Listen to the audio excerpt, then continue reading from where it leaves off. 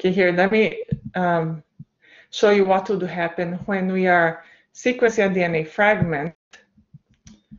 So say this is the DNA fragment you're trying to sequence. And you have to have some information about it so that it can make a sequencing primer. So there are ways around this. Imagine that this blue thing is some human DNA, and pretend you have no idea whatsoever of any sequence. How do you even start that?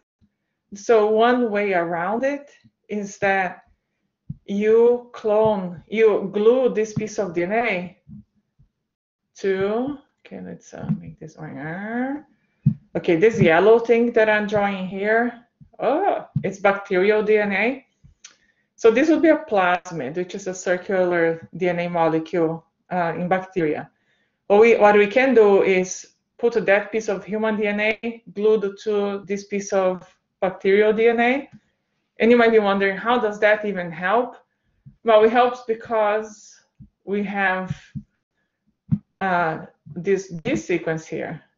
We actually have the whole thing. But all we need is the bordering sequence, so we call that flanking sequence.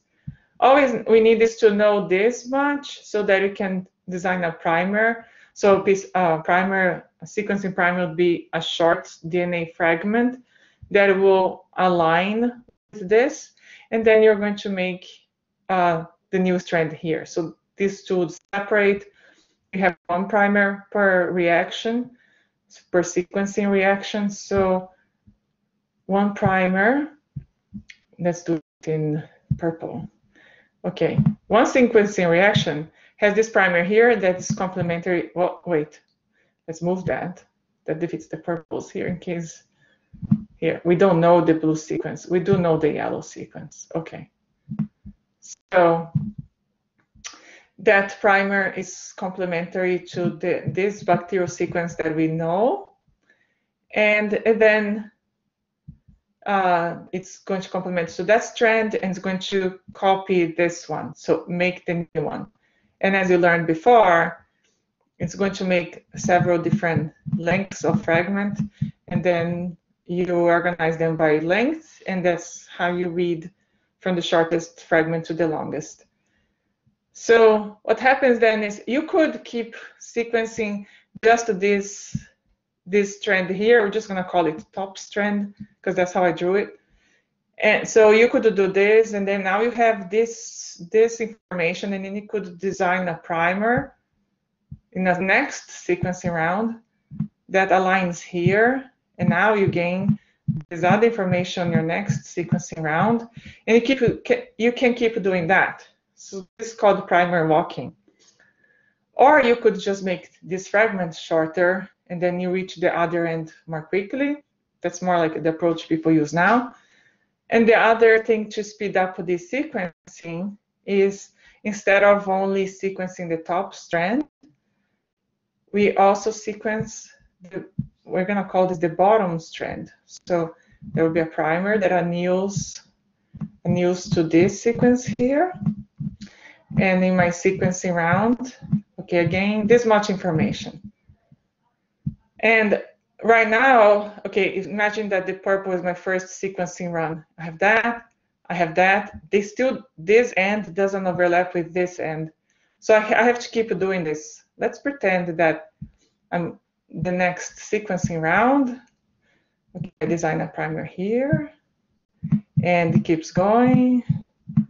So I am gaining this information on the sequencing round. And now this end overlaps with this end, but this is going to be like, let's say ATC. So that A is going to bind a T, and then that T an A, and then a C a G. So this guy will be GAT. Right? So because I'm going to read from 5' to 3'. When you are doing question, I don't remember the number, but that's the one that I sent you the message about. You have this read, and you have this read, and for you to be able to put the two pieces together, You keep this sequence, you reverse complement this one, so that then you're going to see that the letters here are going to match up with the letters there of the reverse complement. And then you stitch the two pieces together. So that's how physically what that question means when you get a read of one DNA strand and a read of the other DNA strand, why you need to reverse complement the bottom strand so that you can build your contig.